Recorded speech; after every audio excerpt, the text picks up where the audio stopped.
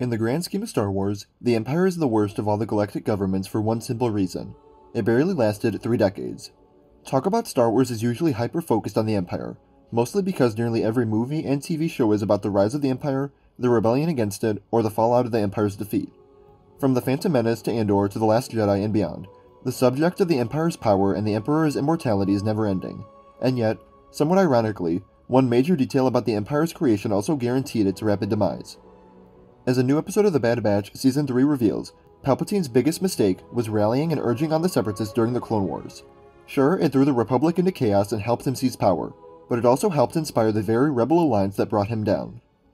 In Episode 6, Infiltration, The Bad Batch widens its scope to check back in with other rebellious clones, specifically Captain Rex and his ragtag group.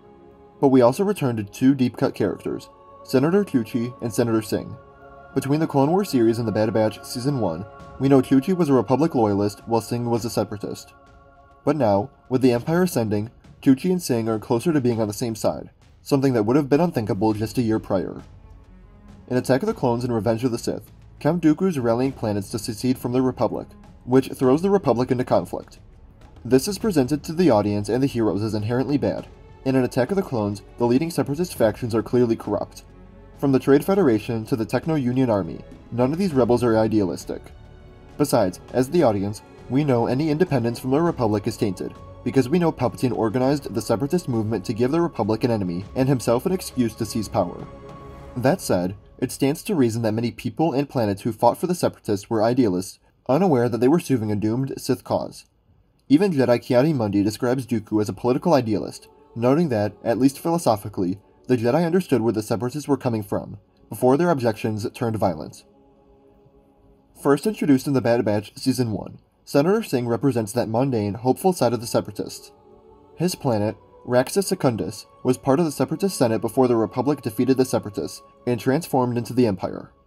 In The Bad Batch Season 3, it's Singh who shows signs of how the Separatists inspired the rebels.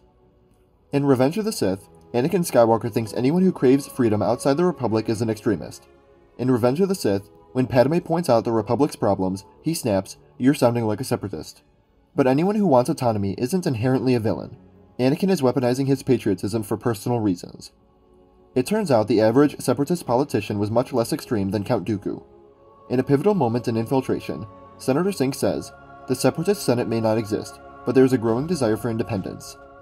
Singh has already raged against the machine of the Republic, and now he's ready to do the same against the Empire. Clearly, this was Palpatine's biggest oversight in stirring up the Clone Wars. If planets like Raxus Secundus always wanted to break away from the Republic, then the Clone Wars emboldened people like Singh.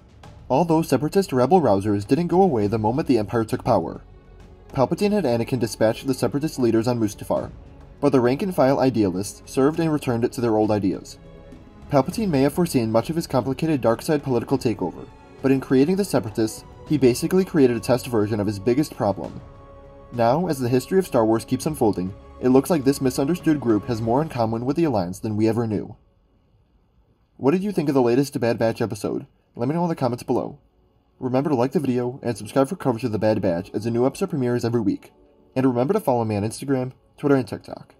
Thank you all for watching, and remember, the Force will be with you. Always.